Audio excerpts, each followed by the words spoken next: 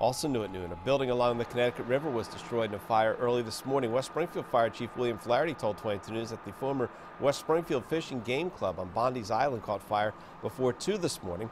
By the time firefighters got there, the building was engulfed in flames and the walls were starting to collapse. Chief Flaherty said no one was injured. The West Springfield Fire and Police Departments, as well as the state police, are looking into the cause.